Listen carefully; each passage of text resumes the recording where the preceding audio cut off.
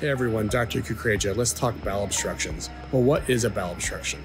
Your whole GI tract is like a tube.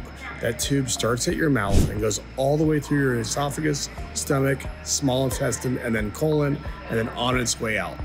Anywhere along that tube, you can have an obstruction or a blockage. Now, your small intestine is about 20 feet long on average. Your colon or your large intestine is 5 or 6 feet long. So that's a lot of space for something to get stuck.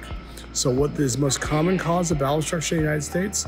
The most common cause of bowel obstruction is actually scar tissue or adhesions.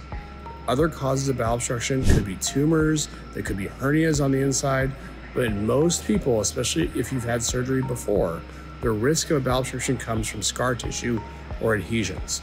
So if you've had surgery, if your belly is getting big, if you're not passing bowel or gas, if your belly hurts, it could be a bowel obstruction.